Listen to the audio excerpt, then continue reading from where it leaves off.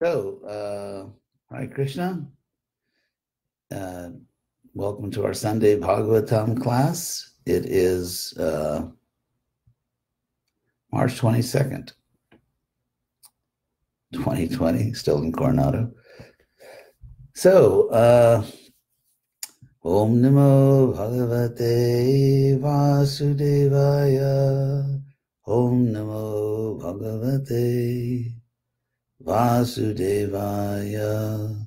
Om Namo Bhagavate Vasudevaya. So, of course, in addition to normal mortality, birth, death, old age, and disease, we now have this pandemic. So I hope everyone is taking care of themselves, doing all the right things, which include, of course, very sincere chanting of the holy name of Krishna. So we'll begin. Today we are going to begin reading from the Bhagavatam, Canto 1, Chapter 5, Text 33. And this is the verse. Amayo jascha bhutanam jayate yena subrata tariva hyamayang dravyam napunati chikitsitam. So this is actually an ancient mention of the process of vaccination, as you will see. So the verse begins, Amayo. Amaya means disease or sickness. Simple Sanskrit word means disease or illness, sickness. So Amayo yascha bhutanam. And so whatever disease there may be of conditioned souls, living beings, bhutanam. I'll explain the word bhuta. Bhuta is comes from the Sanskrit word bhut, to be. So bhuta means someone that has come to be, and therefore it refers to our conditioned life, because as souls, as eternal souls, we don't come to be, we always exist. What does come to be, in other words, what becomes, is our conditioned life. The soul doing business as a material identity, a soul within a body, which is our current situation. That is called a bhuta. In other words, something that has come to be, a living being. Whereas the soul itself, of course, is eternal. So, amayo yascha bhutanam. So whatever disease, jayate, arises, which is also the Sanskrit word to take birth, so it also means like arises. Prabhupada translates it here as become possible. So, amayo jascha bhutanam jayate jena. It arises, a disease arises in living beings or for living beings, or their diseases arise. Jena, by something causes it. And here Narada addresses Vyasa as subrata. Vrata means a vow. If you take out the R, it's English. Vote or voto in the Latin language is vrata. And su means good. So suvrata, Prabhupada translates, "O good soul," literally means one who has taken the right vows. For example, someone could take a vow to offend at least 5 people every day. Some people actually, it seems like they do have vows like that. But anyway, so there are all kinds of vows. You can say, I vow that I will never rest until I've killed all my enemies, or until I vow that I will become the richest person. There's all kinds of vows, but they're not good vows necessarily. So here the word is suvrata, a good vow. For example, vowing to follow the 4 regulative principles and of Krishna consciousness, and vowing to chant Krishna's holy name a certain number of times, vowing to serve God. Those are excellent vows. So here, Narada addresses Vyasa as subrata, one of a good vow. So a disease arises for conditioned souls. A disease arises by some cause. And tadeva hiyamayang dravyam. And that very thing which caused the disease, that tadeva, which means that very thing, indeed, he, literally amayam dravyam, the disease thing. That's what it actually says in Sanskrit, the disease thing. That very thing, or then there was talking about a material object. And then the rhetorical question, na punati, doesn't it purify chikitsitam when it's medicinally treated? Chikitsita means like something medicinal. And so the dravyam, the very thing which caused the disease, when it is chikitsitam, sort of, medicinally prepared, then the question, doesn't it actually purify? So this is like the idea of vaccination, which is right there in the Bhagavatam. So I don't know, maybe the anti-vaxxers, I won't get into that controversy. So Narada is saying here, and this is a very important principle of Krishna consciousness, and that is you don't have to become a different person to be Krishna conscious. Of course, in some ways, we have to do some things differently. We accept certain moral principles and spiritual principles. We agree to practice spiritual life in certain ways. And of course, it's not all or nothing. You do the best you can, but still, the idea here is, sure, we adopt certain spiritual practices and we avoid activities which are grossly sinful, but at the same time, it's still you. You still have to be yourself. And therefore, we were entangled in material life precisely because we were attracted to the material world. We tried to enjoy or exploit the material world in certain ways. And therefore, that was the disease of material life. But when those same propensities, those same activities are dovetailed in Krishna consciousness, then by doing a similar activity for Krishna, then the Bhagavatam, Narada says, doesn't that purify? When you sort of medicalize the very thing that was causing your disease. That's what Narada is saying here. So we'll go to the next verse and he'll explain more exactly what he means. He says, Evam Nrinang, thus Nrinang for human beings, Kriya Yoga. And he uses the word Kriya Yoga in a special sense. Kriya Yoga can just be a yoga process. It means something like Karma Yoga, because the word Kriya is a synonym of karma. It comes from the same root, action, activity, sort of action yoga, Karma Yoga. But here, Narada's using it in a different sense, which is clever. He's taking the word yoga to mean connection, so connection with fruitive activity. Kriya Yoga, he's taking yoga as connection, not as spiritual process. So thus, our material activities, sarve, all of them, sangsriti hetavaha, they're the causes of our material life. The word sangsriti in Sanskrit, in case you're following along, in the Sanskrit, is just another way of saying samsara. It comes from the same root. It's just another way of saying samsara, sangsriti.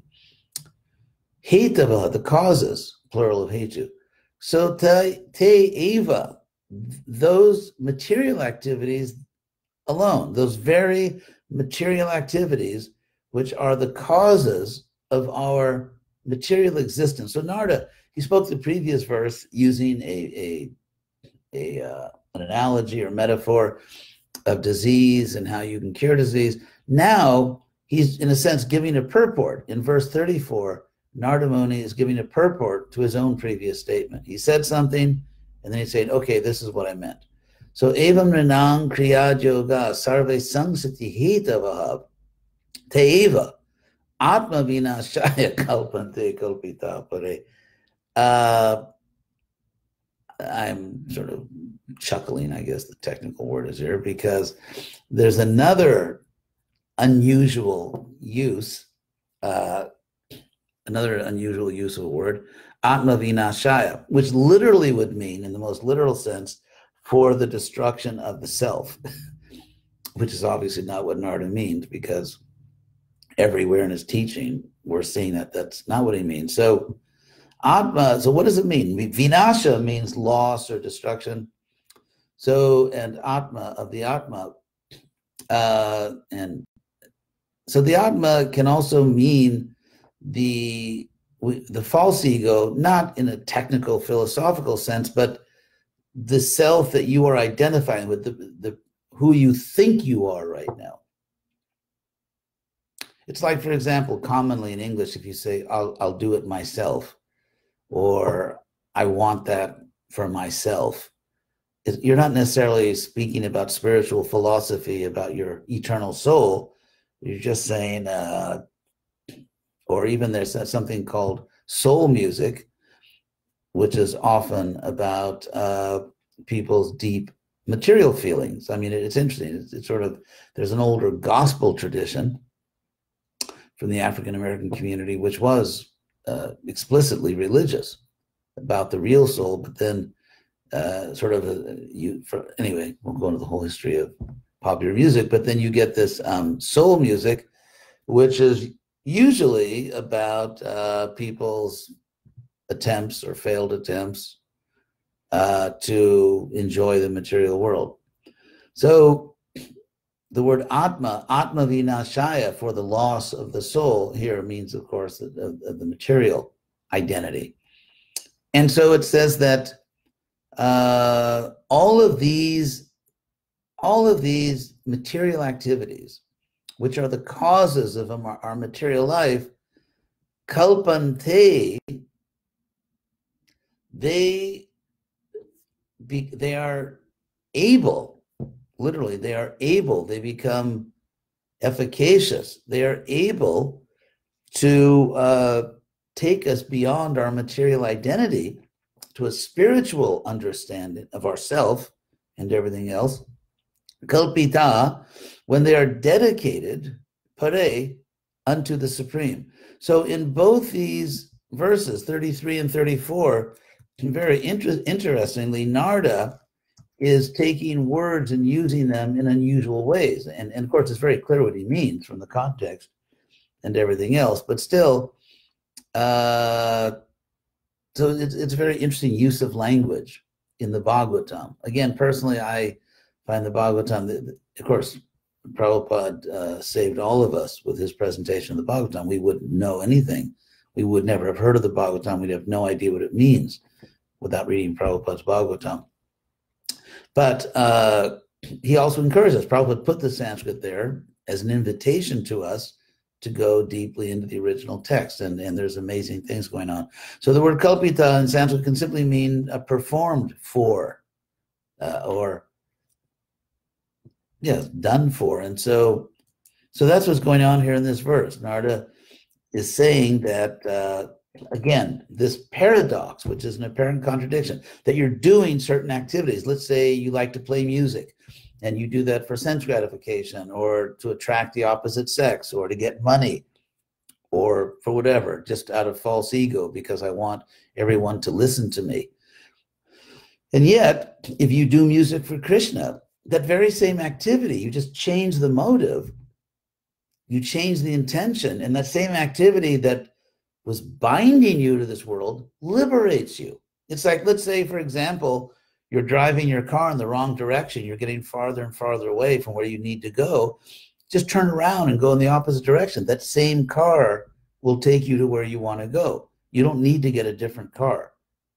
So our present, and of course, Krishna says in the Bhagavad Gita 3:33 that Sadrasham cheshtate swasya prakritir jnanavanapi. Even someone that knows Krishna, even a wise, learned person, acts according to their own nature. We each have our own nature. You know, we can't try to pretend to be someone else. We have our own nature. We have to be ourselves, because if we are not ourselves, if we're not being authentic, then who are we purifying? It's almost like, let's say, for example, you want to wash your dishes, and or let's say you have a dishwasher. I've actually never used them, but let's say you have a dishwasher and you turn it on and you have a lot of soap in there. You just forgot to put the dishes in. That's the old dishwashing analogy, which I'm sure you've all heard. So in the same way, these devotional activities are purifying, but if you don't put your real self in the dishwasher, if you don't put your real propensities, your real nature into devotional service, then what is being purified? Maybe the mind is being controlled for the moment, but you have to put, who you really are, of course, is an eternal soul. But at the same time, at the present time, we have this body, we each have a body, and so we have a certain material nature, and you've got to put who you really are into devotional service. And that's why Krishna says it's dangerous. He even says it's more dangerous than death, which is pretty dangerous. It's very dangerous to do another's duty. And Krishna says again and again in the Gita, your duty is born of your nature. So in a sense, even on a material level, you have to have some understanding of yourself to really perform bhakti yoga efficiently. You have to have a certain minimum amount of maturity and self-understanding to really succeed at bhakti yoga. We can't just do certain activities because other people want us to do them, or because we think that we will impress other people or people will love us. We really have to see, who am I in my present conditioned state, and exactly what are the propensities that I need to purify by engaging them in devotional service. And of course, we don't mean sort of horrible, sinful propensities, but your propensities, how you are inclined, for example, ashram propensities. One has to have a realistic understanding of what you're capable of. I mean, everyone has some material desires in there. It's a question of which way are they tipping? It's like, like which way is it going to go? I have a desire. I mean, everyone has some, for example, attraction or some to the opposite sex or some lust. But the question is, can I conquer this by devotional service, or is it going to conquer me? Do I really need to engage it by, for example, well, not for example, really the only decent example, getting married? There aren't really other great examples of how to deal with that. So, so you have to have some idea, and that's why one has to be honest with oneself. We have to be honest with ourselves, but at the same time, not low self-esteem can also lead one to the wrong engagement in Krishna consciousness, not just pride or material desires, but, for example, anyway, there are many examples one can give. So, so getting back to the verse here. So those activities, which are samsriti hetava, the causes, the reason we're in the material world, they're the cause of our material life. Take those activities, the decent ones, or the ones that aren't like really disgusting and horrible. Take those activities and use them, transform them into devotional service. And then the person you really are right now in your conditioned state, that person will go into the dishwasher and will get purified. That's the idea. So do one more verse, then maybe we'll look for some questions. Yadatra priyate karma bhagavat paritoshanam. So in this regard, atra means herein, in other words, in this regard, jad karma kriyate, I'm just sort of putting it in English word order. So whatever activity is performed, bhagavat paritoshanam, to satisfy the Lord, so that I'm doing something, and paritoshanam. Pari in Sanskrit means around, like English perimeter. And so pari in Sanskrit, pari as a prefix can mean like completely, like, all around, completely. So whatever is done to really satisfy Krishna, to really satisfy the Lord, whatever activity is done in that way, jnanam jatara dhinam hi bhakti yoga samanvitam. And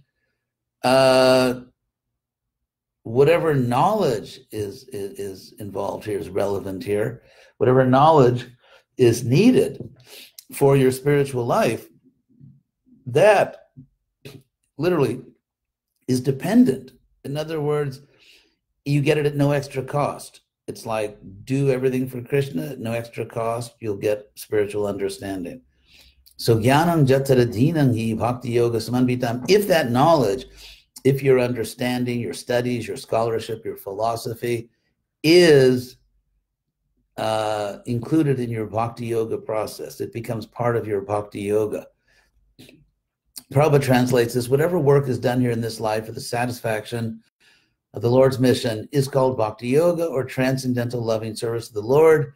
And what is knowledge becomes a concomitant factor. So I'm going to look up concomitant here. It's not a word we use every day, but it is a good word.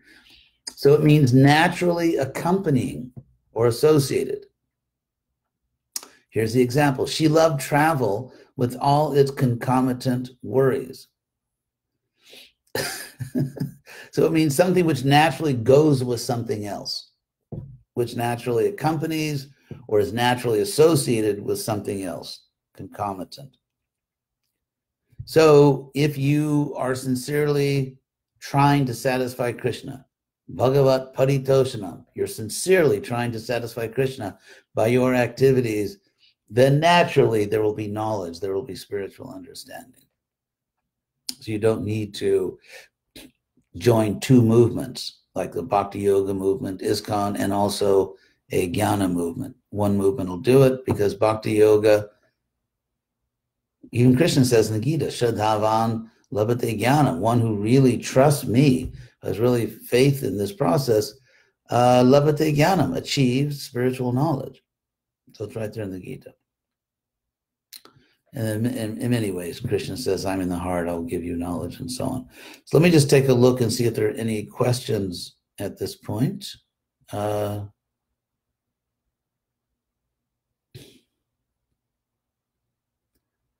don't see any questions yet. Here is a question. Oh, that's just someone, that's Nandalita telling people to put question marks. That wasn't it. Okay, here's one. I know it's a somewhat awkward question. Is coronavirus divine, demonic, or blessing in disguise? Well, I don't really see a disguise here. If we accept that Krishna, Haribol, an old friend I just saw there from Iowa. So,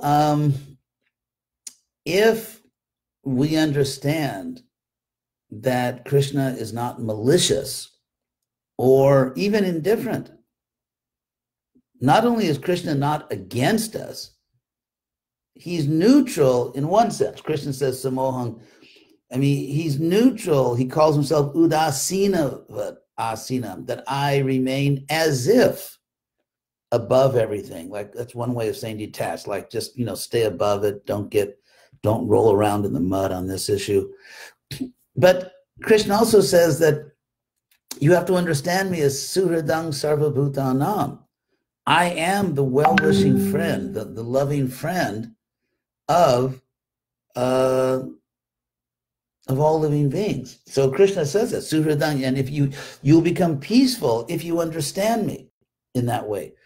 He's Bhoktarang Jagya Tapasang, as the enjoyer of sacrifices and austerity, Sarva Loka Maheswaram, as the great Lord of all worlds.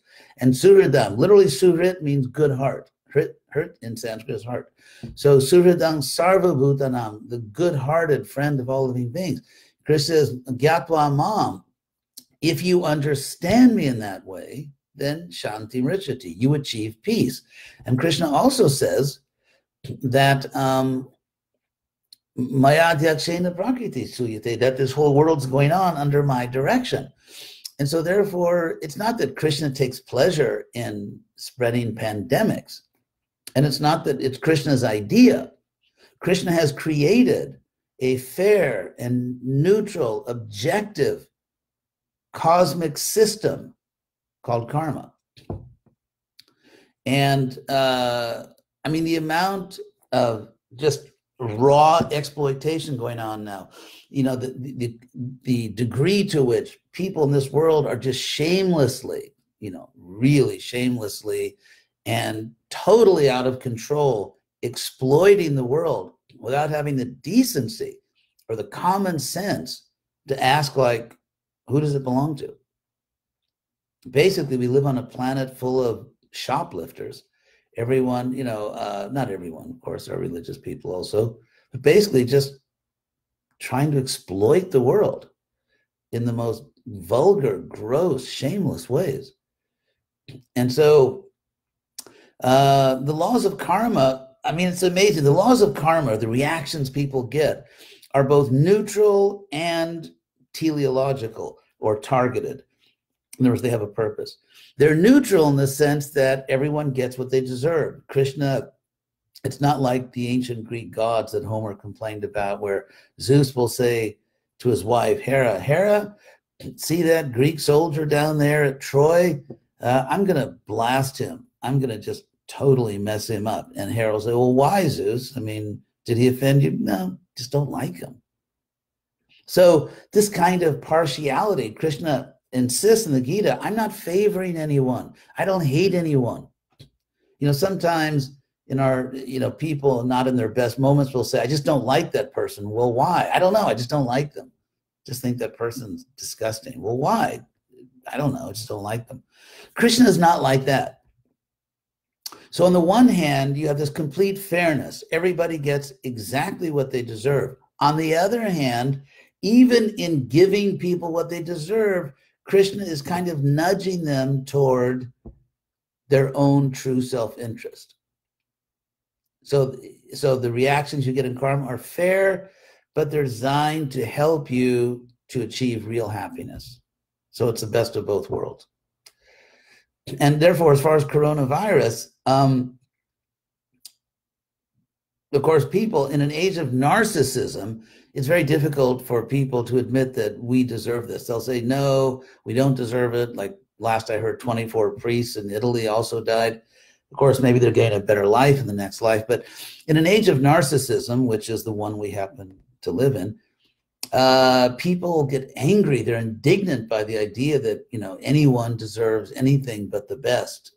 And but in previous ages, especially if you look at history, I mean, things like Calvinism and other kind of strange forms of Protestantism, where this like extreme guilt that in God's eyes, I am completely disgusting and horrible and sinful.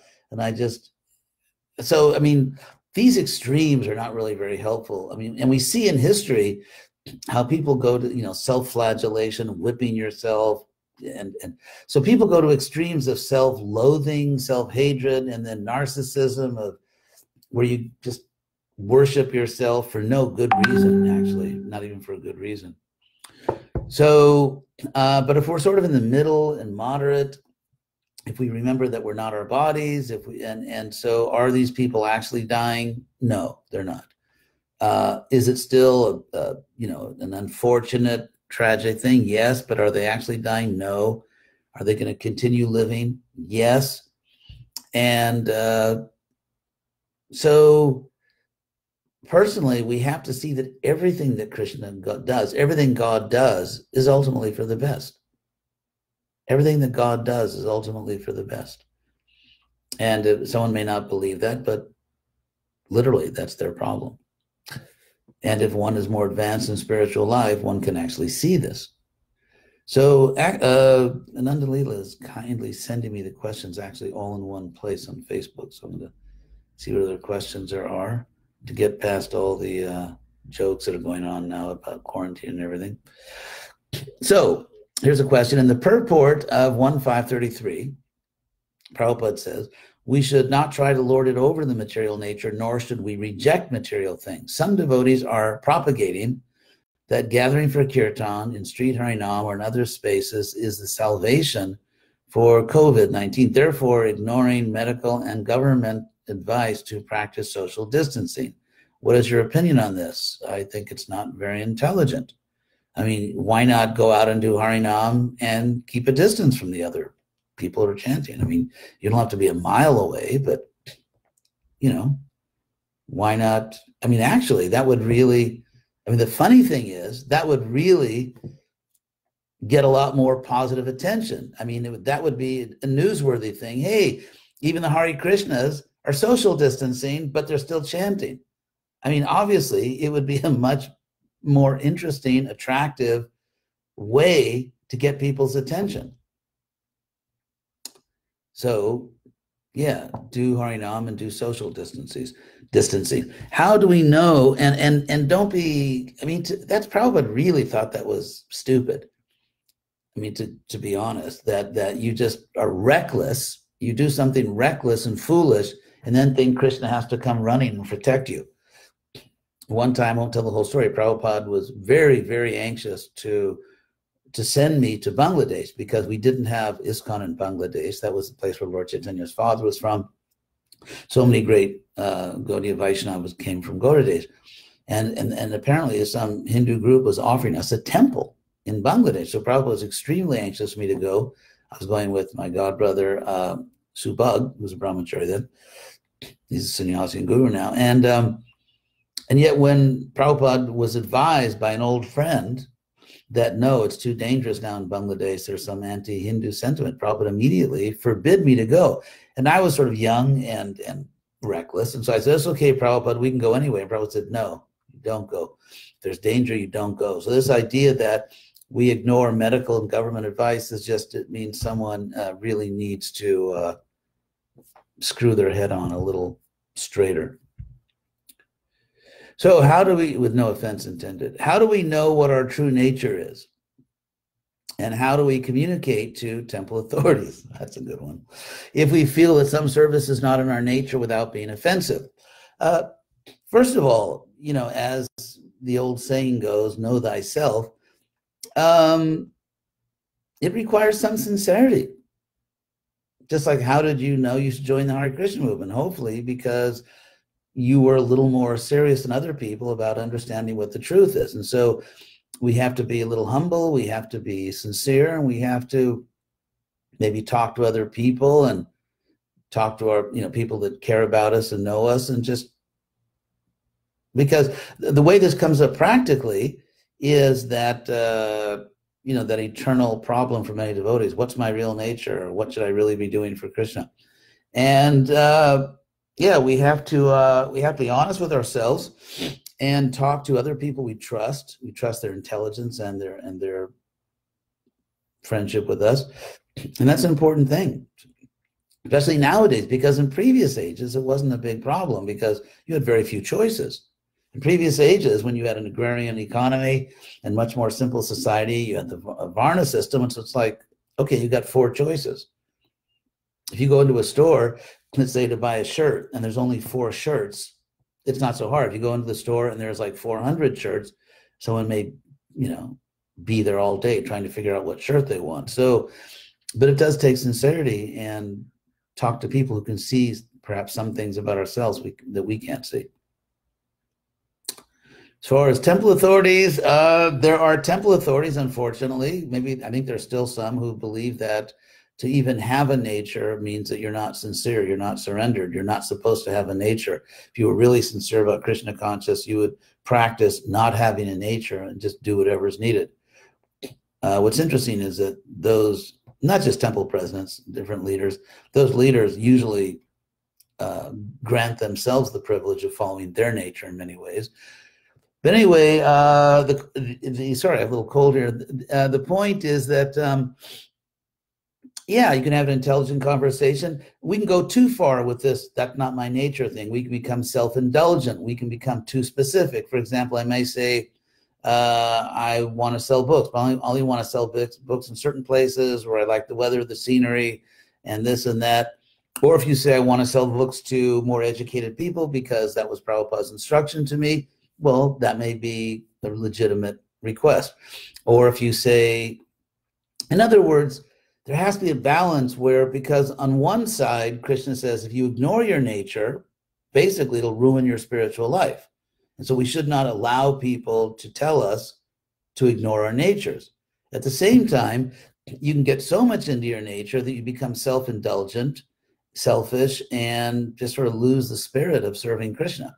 So there has to be a balance between the two, where you do something which is within your nature, but don't define your nature too broadly. Like, my nature is to be in a beautiful place with these kinds, or whatever, and to, in other words, you can get so detailed about what you want to do that it's not just a propensity, it becomes it's not just what's my nature. When you talk about your nature, it's really in Varnashram, with maybe a few subcategories. It's not like every material desire we have is our nature.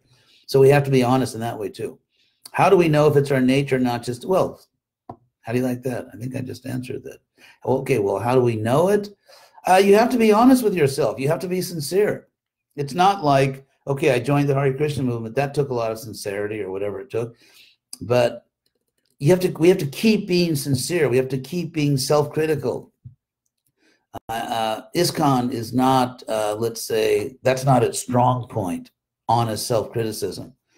In fact, if you do sometimes criticize things, you're seen as offensive, and it is possible to be offensive.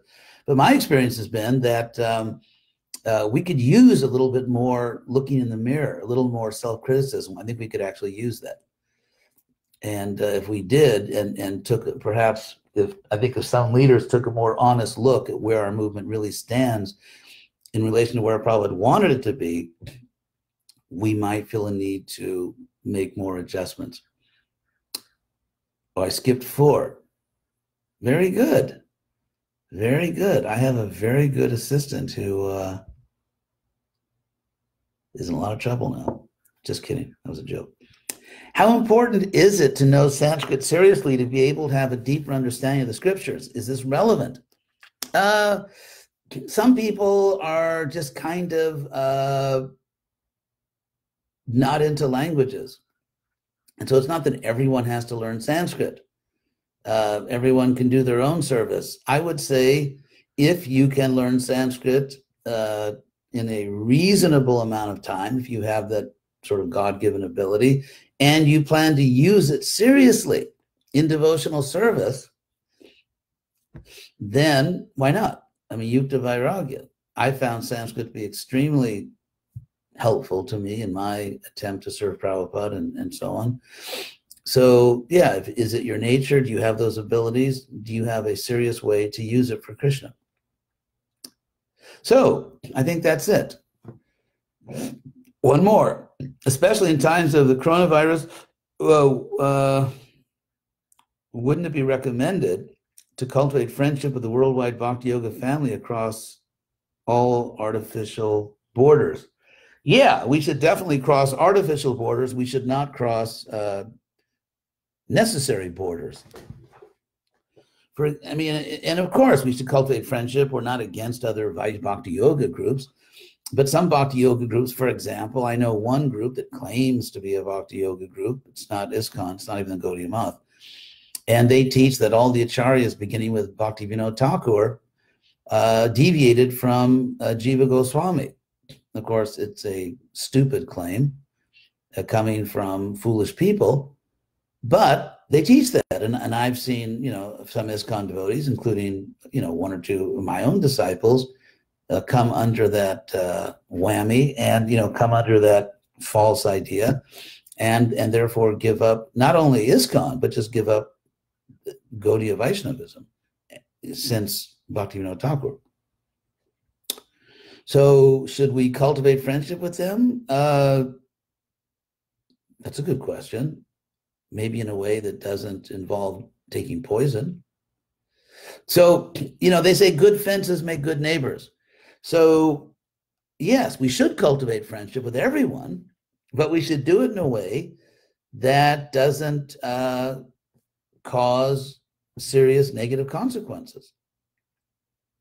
And so if that can be done, if we can cultivate friendship with worldwide Bhakti Yoga family in ways that do not damage our own understanding, do not in any way affect our commitment to Prabhupada and his mission, ISKCON, which Prabhupada wanted us to serve, then yeah, it's a great idea. So I guess we'll stop here. I'd like to, again, thank everyone for tuning in. I hope everyone is staying safe and everyone is well. And I appreciate you taking your time to watch. I hope we'll see you again, at least in the list, next Sunday. Hare Krishna.